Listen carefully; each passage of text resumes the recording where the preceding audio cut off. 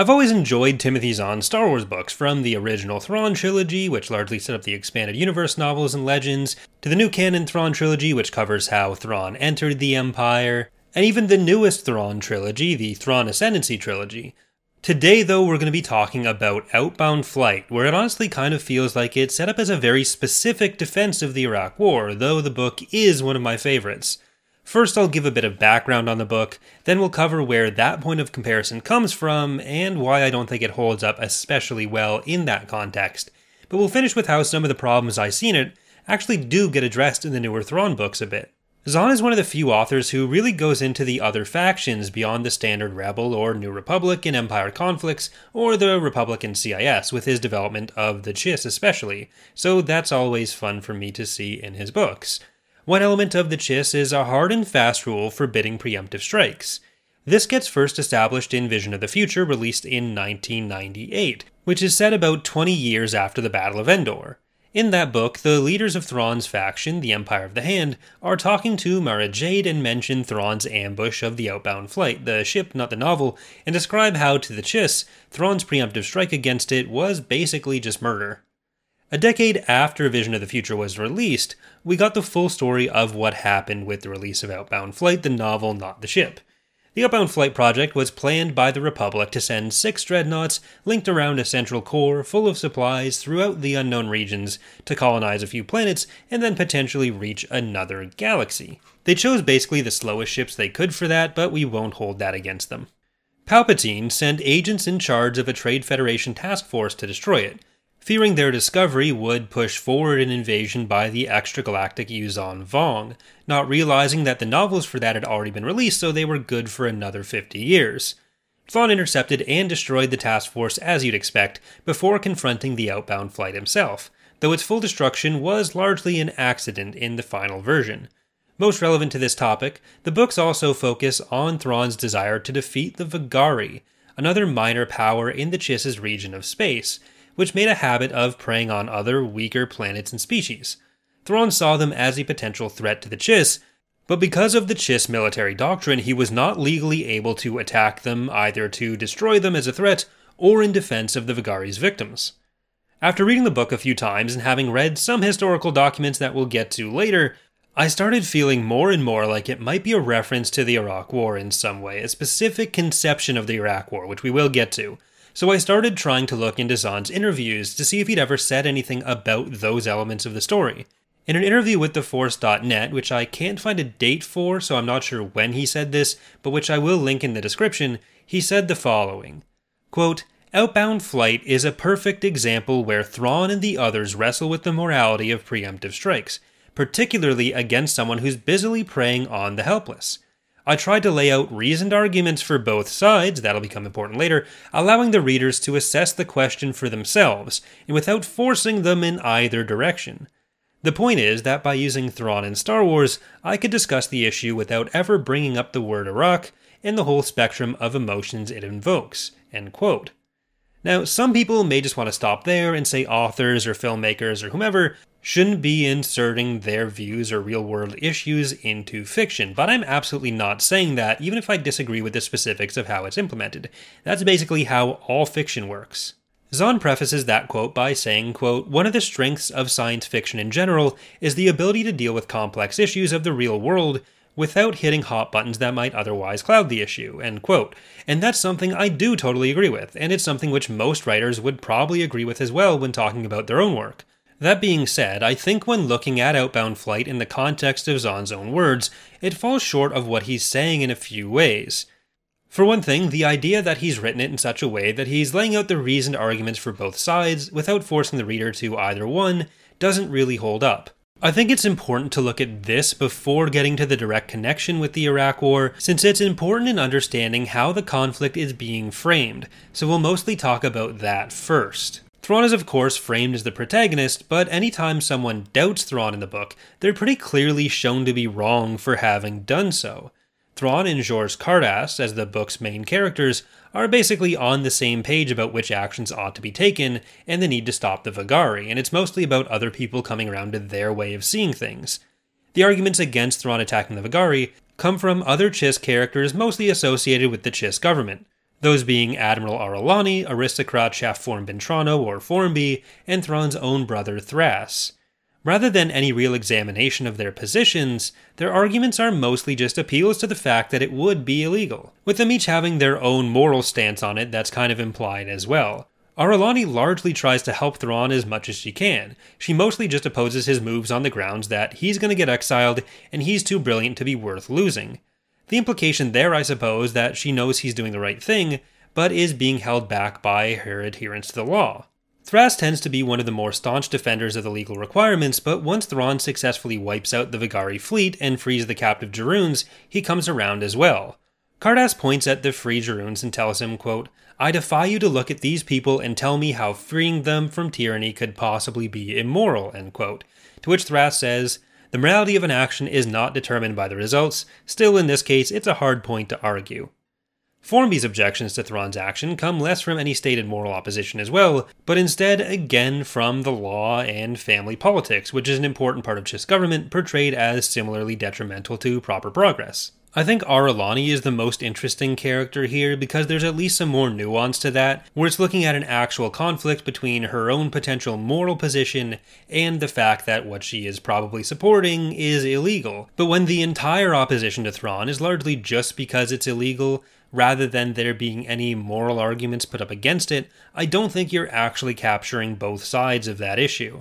And again, I don't think it's wrong for a book to have a point of view. That's going to come out regardless, like I mentioned before. George Lucas didn't do any of his commentary in the original trilogy with the expectation that the audience could or should come away with it being able to reach the conclusion that he'd given them the tools to decide they were in favor of the Vietnam War. It is not a flaw with the movies that he didn't. That said, rather than burning down some straw men, you can portray a nuanced set of positions while still clearly having a conclusion you've reached. Staying within Star Wars, I think Andor is an especially good example of giving characters and positions nuance, while also still very clearly not being sympathetic to the positions held by some of those characters. Given those examples from Outbound Flight, which are pretty representative of how the book handles these issues overall, I don't think the idea that he was just laying out both sides and leaving room for the audience to decide like he says he's doing holds much water.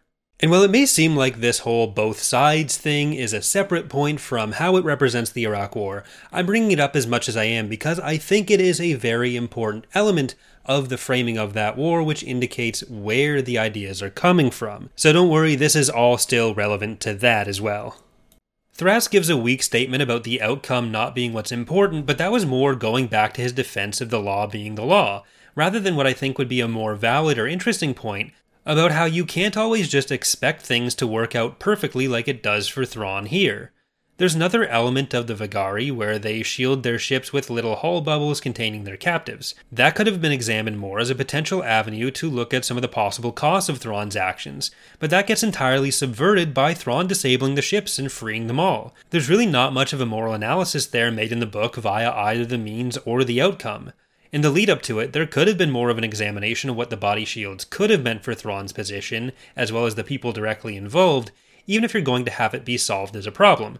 But instead it's only looked at as a way to build suspense by putting Cardass in one, which he escapes from, and to show how bad the Vegari are. Thrawn basically gets an audience rooting for him when he's dealing with the legal repercussions of his actions as well, a discussion in which Ar'alani again focuses on those legal issues with what he's done, saying the fleet can only protect him so far. Thrawn responds with, "Understand in turn that I will continue to protect my people in whatever way I deem necessary," to which Ar'alani expresses her own approval. The problem again is that the things he's deemed necessary so far have been pretty clearly framed as moral in their own right, rather than ever really calling up a discussion of whether the ends justify the means, or whether the framework is correct in the first place, since none of the means end up even having any cost on the Vegari side in particular. On the Outbound Flight side, the opposition of Jedi Master Sabayoth, who's running the Outbound Flight mission, leads to Thrawn expending extra resources and ultimately dooming the ship when his own crew counterattacks with weapons that were meant to be used against the Vegari, while Joruus Sabayoth is using Force Choke on Thrawn. This means that in the three-way battle between Outbound Flight, Thrawn's task force, and the Vegari fleet, the Outbound Flight ends up getting doomed as well. There's never really any culpability of Thrawn examined for that in the resulting deaths of the colonists or his brother Thras, who ends up on Outbound Flight during its ultimate crash. The New Ascendancy trilogy has a similar issue where it tries to frame Thrawn as having made more of these moral sacrifices to reach what he sees as a necessary end, But even though Thrawn is clearly a villain in the original Thrawn trilogy, books where he's used as the protagonist do seem to have a problem acknowledging that or putting him in those positions again. So, far from setting up a situation where the reader makes up their own mind, it seems to mostly reveal Zahn's own conception of the Iraq War at the time. And again, it's him that made that explicit connection between that war and the themes he is exploring. The reason it stuck out to me, and that I made the connection myself, is because this framing of it is actually very similar, almost identical, to the framing used by the neoconservative movement in the lead up to the invasion of Iraq throughout the 90s and the early 2000s when they were arguing in favor of it. To again highlight the idea in his words that he's portraying the reasoned arguments for both sides, the book is actually engaging with a very specific framing of Iraq, the war, and American interventionism more generally, taking its premises for granted in the book's exploration of these issues, and then taking both sides as being either for or against intervention when viewed within that specific lens. The neoconservative movement in the United States included groups like the Project for the New American Century, or PNAC, a think tank which was pushing for more military spending and a more interventionist role for America in the 90s.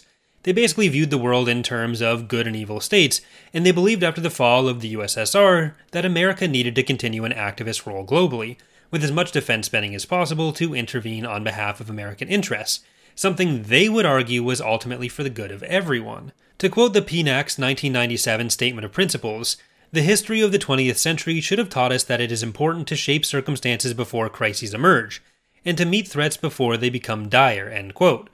The following year, they sent a letter to President Clinton where they directly put Iraq and Saddam as the new foe for America, following their disappointment earlier in the decade when the first Gulf War under H.W. Bush didn't end up with the removal of Saddam and the installation of a governor who was friendly to the state's interests. Most of the signatories to those documents and members of the PNAC itself went on to be members of the Bush administration, as well as directly involved in the Iraq War, the failures of which arguably contributed more to public opinion turning against their positions on how foreign policy should work than anything since the Vietnam War. Major combat operations in Iraq have ended. In the Battle of Iraq, the United States and our allies have prevailed. In the neoconservative framework, the kind of interventionism they were arguing for universally went hand in hand with being a moral good and being to the benefit of the people who inhabited those countries, regardless of how little they actually thought about the well-being of the people most affected. And I do think this is where the framework lines up most with how Zahn presents things in Outbound Flight. It's not an examination on the morality of preemptive strikes per se, it's an exploration of this neoconservative framework. There really isn't much engaging with the actual opposition to those viewpoints in the book. Generally, I would argue that intervention done unilaterally on the basis of assuming the material interest of your state will just benefit everyone else without understanding the situation you're going into will probably fail and will probably not actually solve the problem you think you're solving. It's not like this is some new problem faced with the Iraq War either, but it's one which Iraq does pretty clearly bear out.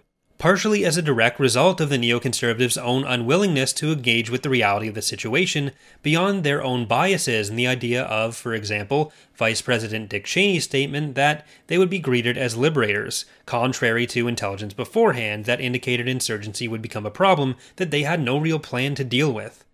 By framing the Vigari as roving bands of pirates who were collectively the problem, there's an indication of the weakness in there being a metaphor for the Iraq War, as well as more indication that the neoconservative conception of international relations is what's being operated under. Outbound Flight isn't dealing with regime change or the nuances of how a society works, or what happens when you create a power vacuum with no real reference to the needs of the people. It's setting up one specific enemy fleet to beat, where the Vigari are a monolith and are the problem. All you have to do is face down that one fleet, and when you win that battle, you've solved the problem. The Droons, who are the people being helped by Thrawn's intervention most directly in this battle, have no agency and are ultimately just presumably grateful set dressing. When you're trying to frame the need to help them as the moral issue, the fact that the only real stakes in the scene that they're involved in are created not with reinforcing a worry about them, but with putting Cardass in the shield bubbles I mentioned before, it highlights that deficiency just a bit more. Obviously, nobody would expect a one-to-one correlation between the issues he's trying to discuss and the book's events, but I think when you're trying to frame your book as a commentary on that type of issue, and there's no actual discussion of the groups you're trying to help, whether that's leadership, grassroots action, or really any involvement with the people directly impacted at all, you're showing a weakness not just with your symbolism, but with your conception of the issue at hand, which correlates to the problem with the neoconservative conception. Now, this is actually an element we'll get back to in a moment on the more positive side for some of the things that Zahn does later, so hold on to that thought. But as it is in Outbound Flight, it undermines the ability to say that this is an issue which he is exploring both sides' reasoned arguments for. Instead, it reduces it to a simple question of, should the bad guys be stopped? Some people say no, which I don't find to be a particularly useful way to look at it. Maybe this is my fault for having read way too many neoconservative documents engaging with their conception of the world and the Iraq War in university, but it's hard for me to not read Outbound Flight without all this coming through, especially having seen that interview. To be clear, while this video obviously has some pretty clear disagreements with the framing, especially when compared with how the interview positions it, I still do enjoy the book, and I'm not trying to use this as a personal attack on Zahn or something.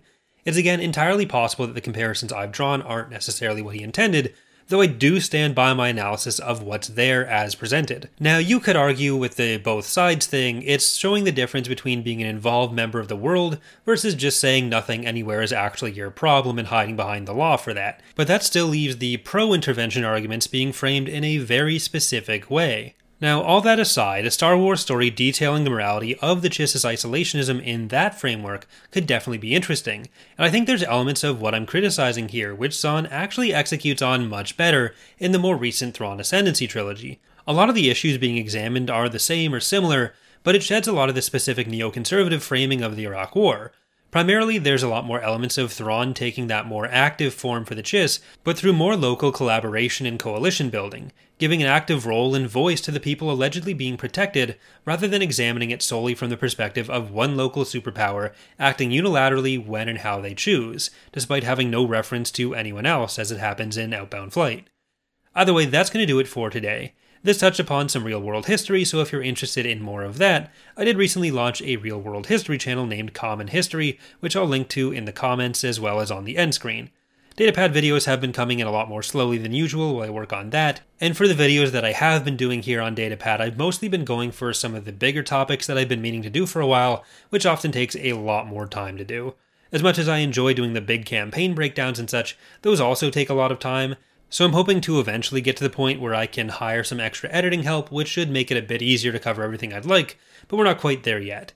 If there is anything else you'd like to see specifically covered, let me know in the comments. Thanks for watching, and I hope to see you next time.